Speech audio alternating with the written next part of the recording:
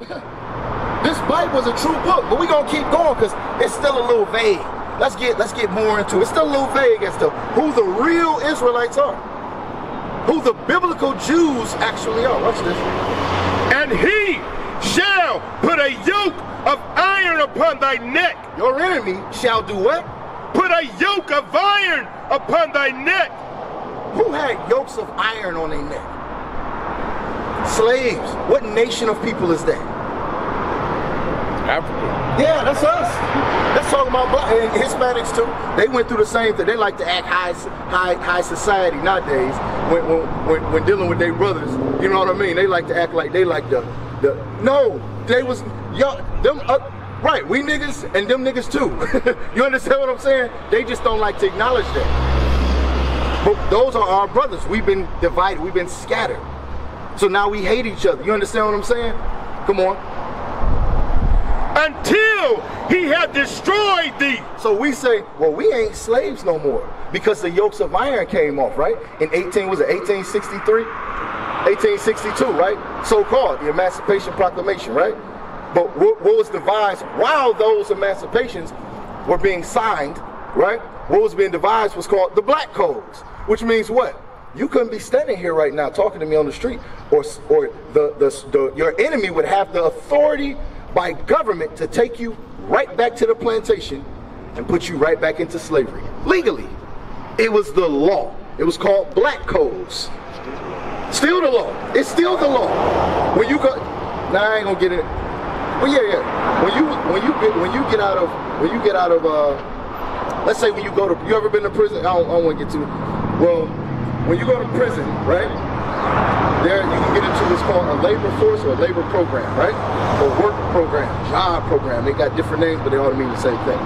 The labor that you're doing is the highest I've ever seen somebody get paid is 15 cents an hour, right? That's the highest I've ever seen. So you can afford your commissary, you can afford your drawers, you can afford, maybe if you work long enough, hard enough. But you're doing a job that the same let's say somebody who's not in the penal system is doing, and they're making a fair wage, right? You got to do the same, meaning the labor is the same, but your pay is so little. You got to put, like, deodorant is like that's like the Christmas list. You understand what I'm saying? You're like, yo, one day I'm gonna be able to save up enough to get some new soap. This is crazy. This is what we call normal now, right? These are black codes disguised. When you lose, the penal system is when you lose all your rights. You have no rights in the penal system. You have no rights. You just can't be treated or blatantly treated or regarded as an animal. But there's still some laws that gives animals more rights than you, even free. You understand? But that's another story. I digress. So the scriptures say, in one of all things, you're going to serve your enemies. You're going to serve them. What that mean for LeBron James? He on his way to being a billionaire. What that mean for Michael Jordan? What that mean for Oprah? What that mean for them? They ain't got to serve their enemies. Bring it out! They ain't got to serve their enemies. Oh, they serving them. You better believe it. They serving them. They serving them. And to keep the facade up for the next line of talented young black men to do the same thing, to give their life to entertaining their enemies, they got to give one of them a whole lot. They got to. What else would he have? What else would this young man have hope to do?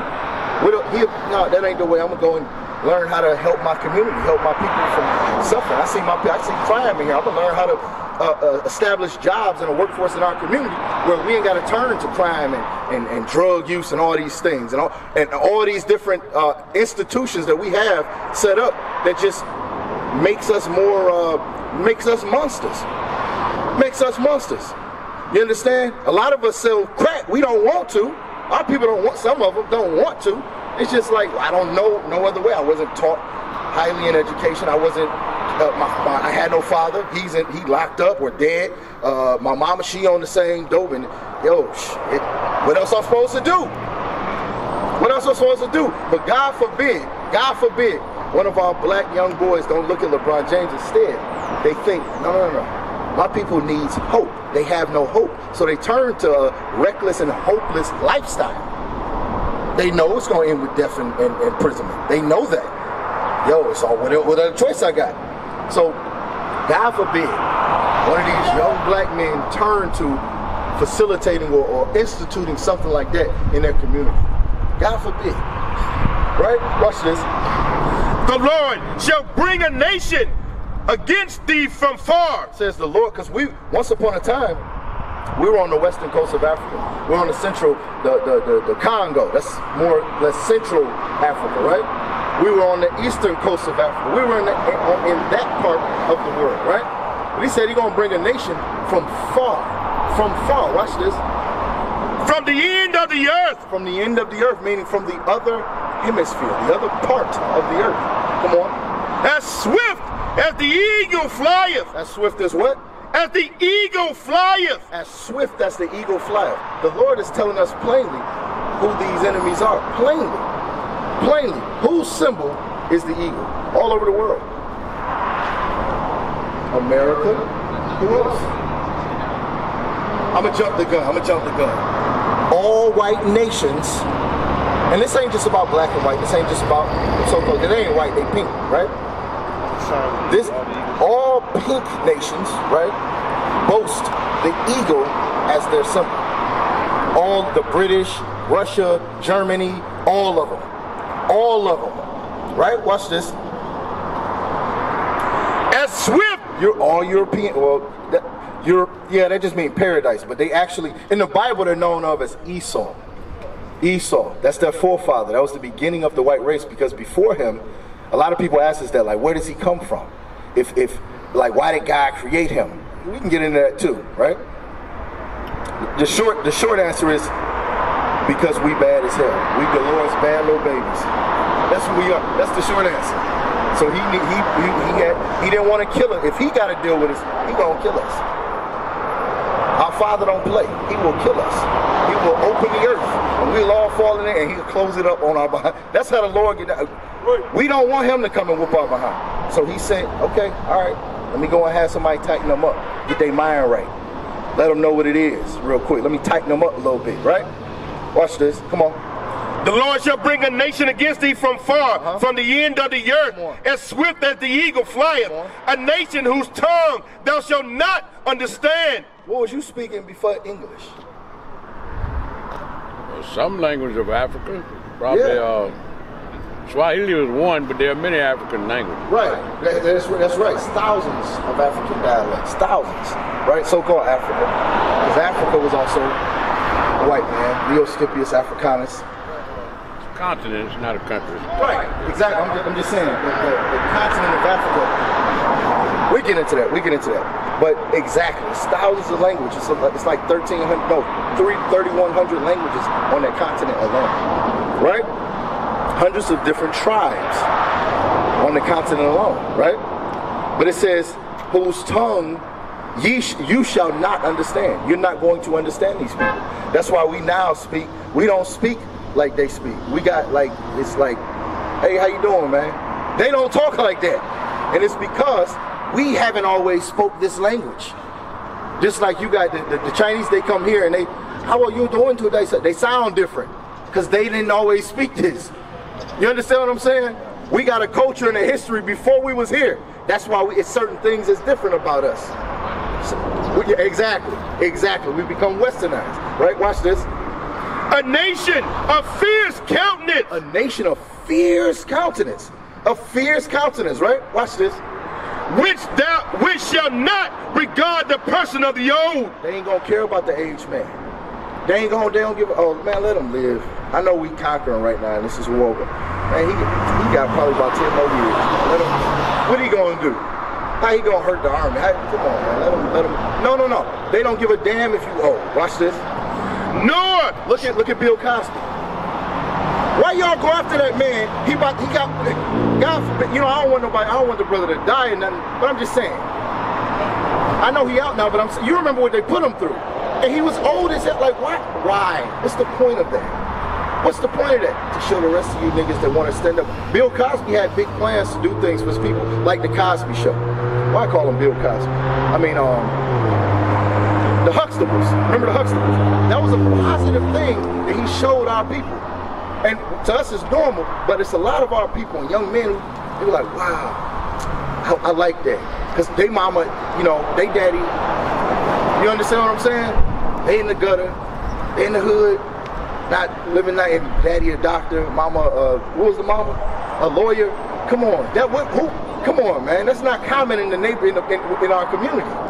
So what he was doing is he was showing, he's giving us positive, powerful imagery, which is very important. It's very, very important. It's very important. That's what he was doing. So they took an old man and they did not regard him at all.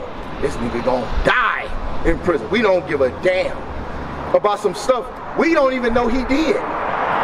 We don't know. We gotta find something. It ain't like he went and told on himself, I want to make a confession. No, somehow, some woman came forth for something that happened 20 years ago, some crazy 30 years. Come on, man. Come on. How is that fair? How is that right? It's plain. They're trying to destroy this brother. Read that again. A nation of fierce countenance, which shall not regard the person of the old, nor show favor to the young. They don't care about the young either. Look at Trayvon. Don't give a damn. It's not in them to care. It's not in them. God is telling you about his creation. Didn't he make them? He can tell you exactly how they is, man. We want to say, nah, not all of them. They ain't. No, he telling you straight up. The one who made them tell us straight up. Watch this. Is that it on that? Jump down. I want you to jump down. I want to get straight to the point. Jump to verse 64. Watch this. No, jump to 68. Watch this. The book of Deuteronomy chapter 28 and verse 68. Come on. And the Lord shall bring thee into Egypt again. Now, who is in Egypt, sir? Egypt? No, I'm saying, okay. Remember, the Israelites is who Moses is speaking to, right? So, we had just come up, Moses had just been sent by God into Egypt, right? Who did he come out with? Remember, God said, what said Moses? He said, go and tell Pharaoh, let my people, tell him I said, let my people go. Remember that. He was talking about the Israelites. Let them Israelites go. I'm telling you now. That's what God did before he jacked Pharaoh and his people up. Right. He said, I'm telling you, let my people go. Let them go. I'm gonna bring these little plagues until I just destroy. I'm telling you, let my people go. Right? So now he's saying, the Lord is going to send you back into Egypt. Why is he saying that? After all these curses, we can read the whole book. After all these curses, black people still don't want to listen. Still don't want to listen. We still want to keep Thanksgiving. We still want to keep Christmas. We still want to keep everything. There's people that did this to a whole nother people that did nothing to them. What did we do to deserve that? What do we do? He said they're going to come from a whole nother side of the planet to where y'all at. Y'all ain't even going to understand each other's language. To do this to you. What the hell? That's the devil. That's who that is. But we still keep Thanksgiving, which is founded on this, but with the natives. Our brothers, they call it the Native Americans, which is in the Bible, the tribe of Gad and the tribe of Reuben. You find those names and those nations in the Bible. Now we think some reason, it's a bunch of new people just pop up on earth. Boom, now it's one people just vanished and other people just pop up. No, everybody has been renamed so that Negroes never understand that they are greater than Negroes. Right. Now you're the Israelites, chosen of God. You are the sons of God. You're not regular men or women. You are little gods on this earth. We used to scream black power while heroin was pushed. But at the end of the day, nothing's in vain. Iuic has been given a vision. The tents of Judah has risen. Many has attempted the mission, minor murmuring, omitting, and missing the mark. Just reading that he had the flame of fire in his eyes gave us the spark. We on Paul's mission. We out on the road, purple and gold. From Mexico, Cuba, Haiti, Ghana, Sierra Leone. 144,000 boots banging, concrete crackling. These are our men repented at heart. The scriptures is proof. Iuic, we deliver the truth.